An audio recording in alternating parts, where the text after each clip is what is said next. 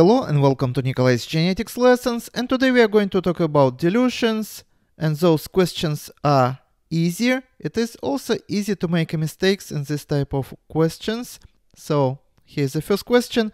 If you have taken 250 microliters of plasma and added 750 microliters of distilled water, you achieved what dilution?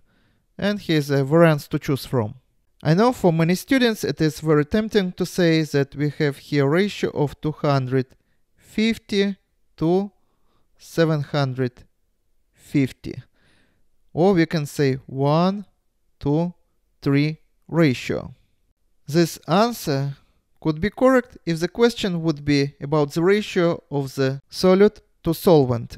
But the question is about what is a dilution.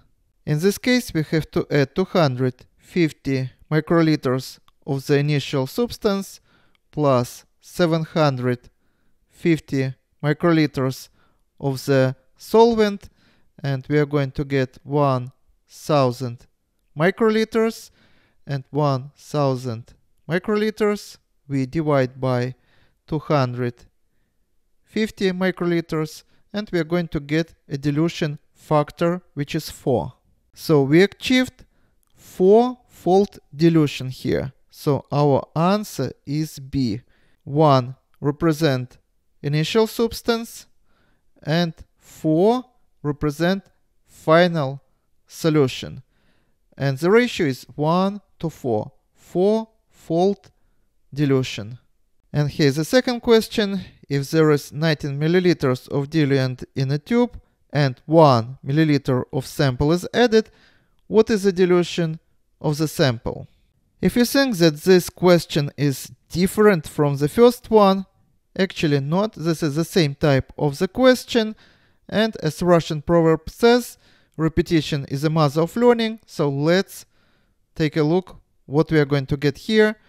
So 1 milliliter of the sample plus 19 milliliters of diluent, we are going to get 20, and we have to divide 1 initial volume by final volume, and we are going to get 1 divided by 20, or we also can represent the same number as 1 divided by 20, or 1 divided by 20, like this.